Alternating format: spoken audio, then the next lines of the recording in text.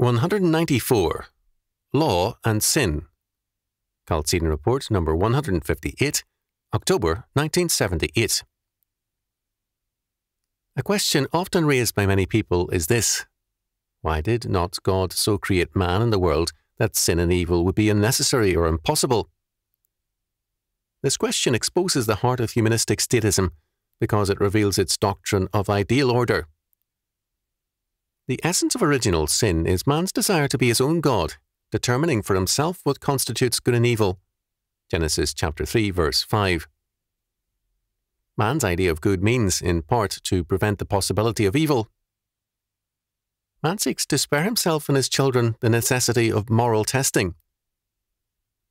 One of the great evils perpetrated by parents in the name of doing good is the attempt to spare their children from the hardships, testings, and decisions they themselves faced. As a result, they help destroy their children.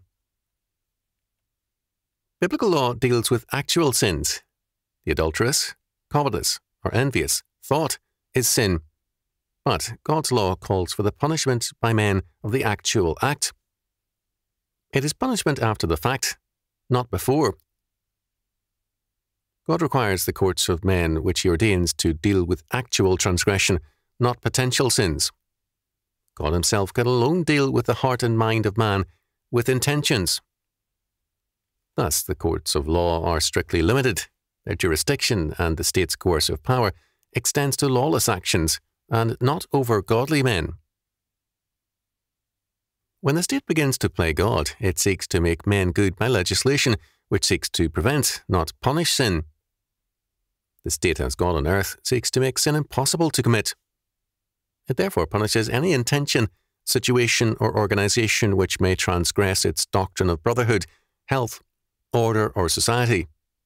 It begins when, for example, the state's Surgeon General or some agency determines that smoking, drinking, breathing, or living may be hazardous to a man's health, and then continues by denying man the right to do what the state feels it is wrong for man to do. The result is that the state moves from government by God's law to rule by agencies, committees, and departments of state. It moves from rule by law to rule by bureaucracy. Instead of punishment and control over the fact of crime, we have punishment and control before the fact. Instead of a small criminal element being the controlled segment of society, all of society is then controlled. To be uncontrolled, or to seek to be uncontrolled, is to be therefore criminal. One of the most revealing aspects of the current investigations and trials of Christian schools and churches has been the attitude of state officials, both in courts, in the hallway, and in more private conversations. Like parents who seek to prevent their children from the testings of moral decision, these bureaucrats believe that the good state is a controlling state. For any segment of society to be uncontrolled is plainly evil in their eyes. In terms of their doctrine of righteousness, a thing is good or potentially good only if it is in the safekeeping of the state, and a thing is holy if it is separated from freedom under God to, quote, freedom, end quote, under state rules and policies. This means, of course, that the state is usurping God's place and prerogatives. It is functioning as a visible God on earth, and it does not lack for worshippers. Revelation chapter 13, verse 4. It seeks by total controls to make sin and evil impossible. Revelation chapter 13, verses 16 and 17. It sees itself as superior to the godly state and to biblical law because it does not merely punish sin, but instead, by controls, works to prevent all forms of transgressions. It fails miserably in this task, but it succeeds in making itself the great transgressor and the enemy of God. Revelation chapter 13, verse 6. Neither man nor the state has any legal rights or powers apart from God. God alone is the source of all law. A significant biblical fact witnesses eloquently to this. To put off one's shoe was to surrender a legal right and duty in relationship to another person. Deuteronomy chapter 25, verses 9 and 10.